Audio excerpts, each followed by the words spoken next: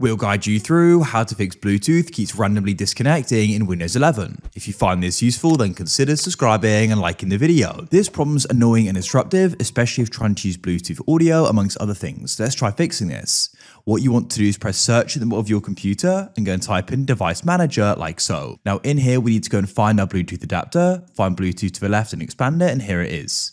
What you want to do is go and right click on this, and we're going to go and uninstall it, confirm your decision, go to the top and go and press scan for hardware changes, and it should then go and find it.